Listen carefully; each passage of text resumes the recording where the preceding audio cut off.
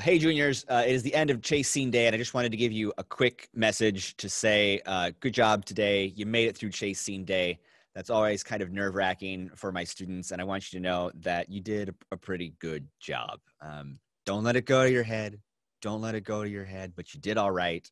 I'm pleased with the results. I'm pleased that so many of you got it in on time and that you were able to take those critiques and that you took them to heart and that you had an open mind and some thick skin. That's the kind of thing that we need as filmmakers, and you guys did a really good job. You handled it very well.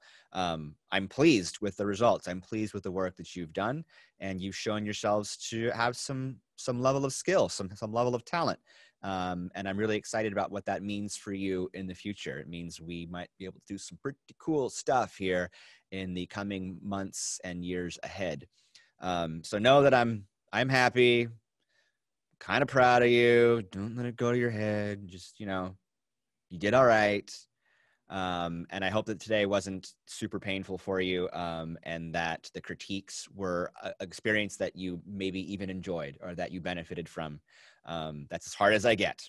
Not going to get any meaner than that. So good job. I hope you have a good break. I'm looking forward to seeing you when you get back. A reminder that on the Monday that we get back from our Thanksgiving break, you will all be pitching your narrative idea. Every individual student must pitch their own individual narrative film idea. A reminder that you should be able to do that pitch in 2 minutes or less. A good solid elevator pitch is really 90 seconds. So make sure that you are prepared for that. I'll be looking for your preparation, your overall presentation, as well as your participation in the feedback and the critiques of those pitches following each and every student pitch. All right. Good job today, I guess. I'm looking forward to seeing you in a week.